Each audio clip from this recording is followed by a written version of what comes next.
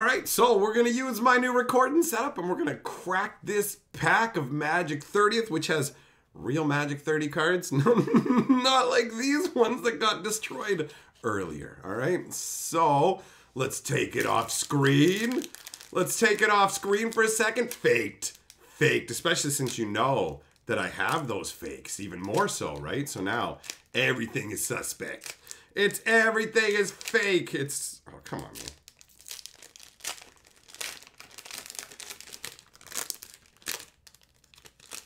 All right. Okay, so there's a... Oh my God! Guys, we did it! We hit the jackpot, bro! That's like $4,000! This is like a beta time twister. I don't know why Wizards quality, admittedly, isn't really up to snuff. I will be real about that. The cards are coming out of the pack pretty rough these days. But legit, like a time twister? Bro, this is the biggest hit that I have had so far. This is crazy. Like, that's wild. That's wild. So it's a weird order of the pack, though. Normally the rare's at the back, right? So that's strange. That's strange. Anyways, let's look at the actual Magic cards and not that fake time twister. Here's how you know the fake ones, guys. The easiest way to tell you've got fake Magic 30 is to rip it in half. And then look inside. And if it looks like a little chocolate bar in the middle like that, then you've got a delicious fake. So, wait. Oh, is that blue? No, it's real. It's real. Okay, anyways.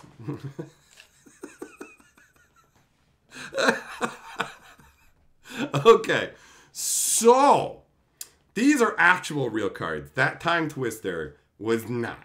All right? Who knows? Maybe there's more fakes in here. You can't believe anything on the internet. Check it out. I drew this entire guy on the subway in 30 seconds. Nobody can draw that fast. You're a liar. You're a liar. It's all fake. Everything is fake. Nobody gets stuck in washing machines. That doesn't happen, lady. Sorry, Mom. Why are you saying that your arms are stuck in the washing machine? I can see from the camera angle both your arms are loose. You took them out. You took them out of the dryer. What are you doing? Oh, wait, washing machine. I'm not even keeping consistency.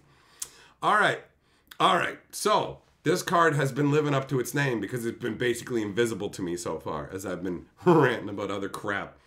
I love invisibility, like as a concept. This is a really cool card where it's like 2 blue enchant creature. Enchanted creature can't be blocked except by walls. So the idea is that you're invisible and it's like nobody can see you. You can just sneak by them. But walls don't matter because they just extend wherever. So you just walk up to you like, this sucks. I mean, ultimately, it's a jank card. I always thought the artwork wasn't very good. I never liked the artwork overall for it. I found it to be kind of eh. The guy does look invisible, but all right.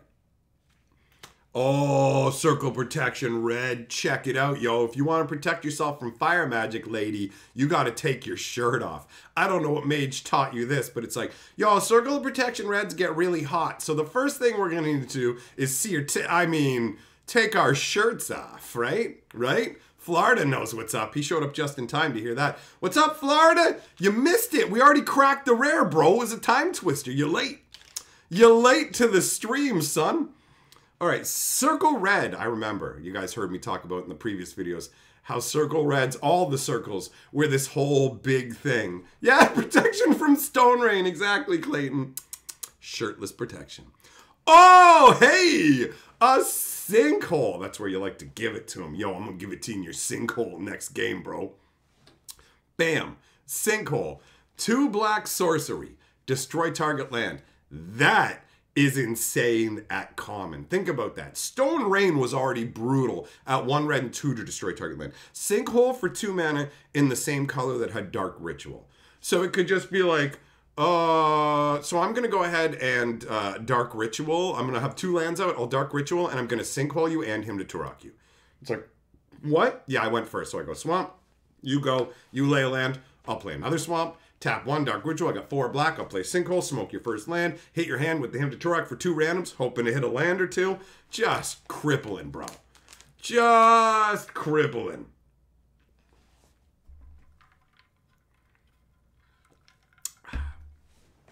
This is, I mean, it's pretty straightforward, right? The land's getting destroyed. Sinkhole was crazy. Like, when I started, this was already out of print. They were like, no, this shouldn't be a common in the set. We got to get rid of it.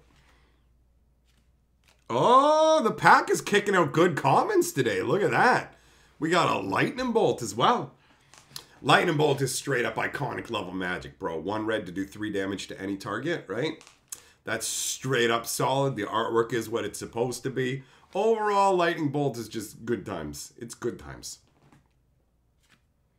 Oh, the War Mammoth. I didn't think mammoths could ever hold a candle to a well-trained battle horse. Then one day I turned my back on a drunken soldier. His blow never landed. Misha flung the brute over 10 meters. Yeah, man. I always thought war mammoths were really cool. I always thought they were really cool, bro. 100%. 100%. Fire breathing. I remember using this on kobolds, bro. Put it a 0-1 kobold on the first turn, slap, because he costs 0. Slap this on it, and now it's like, get ready to get pumped. You better hope I don't get my drill sergeant to give him toughness and trample boosting, because I couldn't get the Taskmaster. I couldn't get Taskmasters or the Overlord. I never got to live the dream of building a kobold deck, but they always seemed really cool. Fire breathing. Hey, Terror. Originally, the artwork was actually supposed to be, I think, oriented like this, right? Something like that. But then they screwed up and put it in wrong. The guy's supposed to be down in the corner. I think it's more evocative, where it's like he's almost leapt up into the air and he's like, it's crazy. Oh, speaking of Terror, you guys, we're working on a lore video right now for Fantasy Geographic, and it actually is old school magic lore, where we're looking at a story from the perspective of being regular everyday folk and dealing with planeswalkers. And there's a literal planeswalker that shows up, takes control of a creature, and then that creature ends up getting terrored to death. Like, for real. It's so cool. It's so cool. Speaking of proxies, a beta proxy for my cube, bro. 100%. Celestial Prism. Are we into the uncommons already? Oh yeah, they do things weird. That's right, there's going to be 3 lands in this pack. All right, Celestial Prism. I can't believe I played with this card, but I did. 3 mana, 2 and tap, add a mana of any color. Mana fixing in the old days, this was it. That was it. That was the only mana fixer in the original set. Pretty nutty. Pretty nutty. The artwork's not very good. It looks like crap. This version looks bad. Not better. This version looks worse. The original version, like, it's the same artwork, but it just looks better on the original card rather than with this new modern artifact border. You know what I mean? That's the overall vibe for me on that one. So it's interesting to see this nostalgic stuff, but in a weird modern version. Wall of Brambles!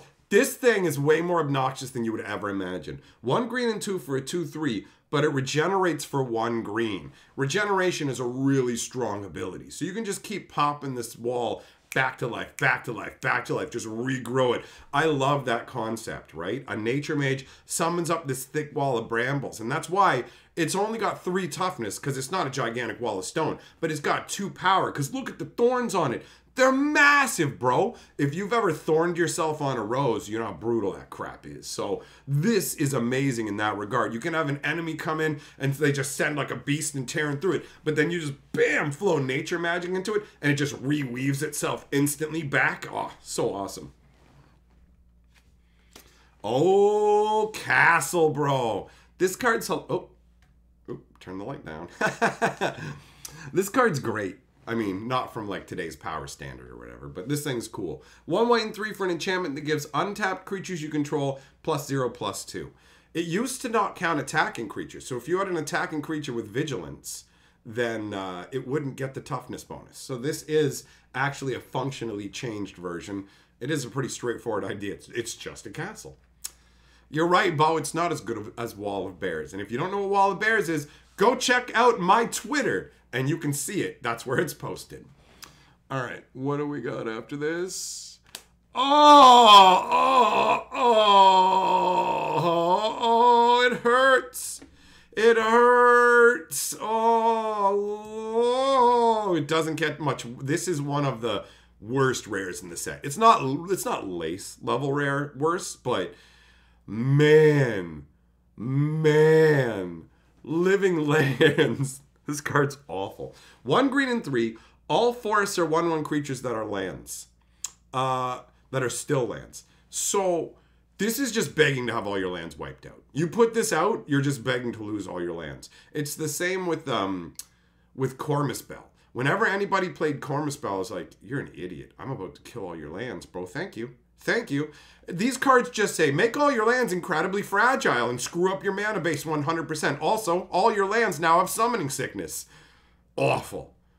Awful. Awful. Like, for real. For real. Yeah, 1 point Pestilence would totally do it. Or like a Wrath of God. Now, boom. All your lands are gone. That's brutal. That's brutal. Archer, yeah, bro. The old school way of doing Magic was way more intense. They were living beings that you forced into battle. It's horrific, it's gritty, it's dark, it's compelling, and way cooler. Way cooler. All right, so Living Lands, man. Living Lands. This product is... I can't believe they did this with the random boosters, man. Oh, look at that artwork, though. The artwork is pretty amazing, isn't it? Like, look at... hold on, let me get a little bit... Let's get a close-up look at that guy. Look at this little moss goober, right? Like, hey, I suck, give me a hug, bro. You want to go listen to some Slayer together or something, man? Maybe Megadeth? What do you want to do? All right, now we move on to the 3 lands. 3 lands. Zircon, no, nobody splashed green to use it against green decks. Green decks were the weakest decks in Magic back in the day. Like, playing against a green deck was like a gimme win, pretty much. Like, when I was playing my blue-white control deck and somebody laid a forest first, I was like, you're gonna lose! You're gonna lose! Right? The only thing you can do after playing a first turn forest for me not to think you're gonna lose is play a Birds of Paradise, because that signals to me, oh, you have other colors that can win in here. Because yeah, green was the worst. Green was the worst to the point where you didn't worry about it, because green would handle itself in Suckitude. Like, you don't even need to bother. Speaking of Suckitude, bro, the fact that they put 3 basic lands in here is jank on another level. So you got the swamp here, the stick swamp. Then we've got, well, at least I like some of the forests. They look kind of okay. This one's got the little dude hiding in the hole, the little hidey hole, so that's all right. And then old school mountain. The mountain artwork's okay. You know, you got the trees in the front, you got the snow up on the top of the mountains. That part's kind of cool, whatever. But ultimately, a lot of the original lands for Magic left a lot to be desired, right? They were not like super compelling. And this falls into that category. Now, there remains one final card. That is the old bordered card. It could be anything in the set. And this is where this is the last bit of excitement that remains in the pack. So, what do we got? Dun, dun, dun, dun, dun, dun, dun, dun, dun, dun, dun, dun, dun, dun. Wait, is there 2 things left? Oh, it's the token afterwards. Okay. Dun, dun, dun, dun, dun.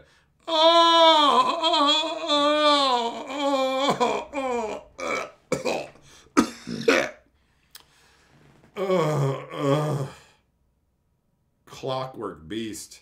Take the L out of his name, bro. I played this card. I played this card back in the day in my green deck, bro. So 6 mana, 0/4. 6 mana for a 0/4. Get this. Wait until you hear how this works and you'll understand the Suckitude. And I played this. So it comes into the battlefield with 7 +1/+0 counters on it. So when you actually play it, it's a 7/4. At the end of combat, if it attacked or blocked, you remove a +1/+0 counter from it. And you can pay X and tap it to put up to X +1/+0 counters on it. But you can't go above the amount of counters that it came with. So essentially, here's how it works. It comes out as a 7/4. Every time you attack or block with it, its power shrinks by 1. You can tap it during your upkeep only and pay X to restore X counters up to the initial total. It is awful. Just awful. Look at it. Look at how crazy it is, right? I do like, it's awful from a power perspective, but I do like the clunky old magical construct vibe that it has. That part's cool. And then we've got a clue token. Oh, actually, you know what? The copper tablet does work as a clue token. That's kind of cool. I do like that. Does that mean, did they put, no, copper tokens in the set, copper tablets in the set too. That's a little bit weird, but whatever. Okay. All right. Well, that was a very, very sad pack of Magic 30. That was, this is how you get hosed the hardest, bro. Take the L out of his name, son. Take the L out of his name and put it up on my forehead. Well, that's all for that opening.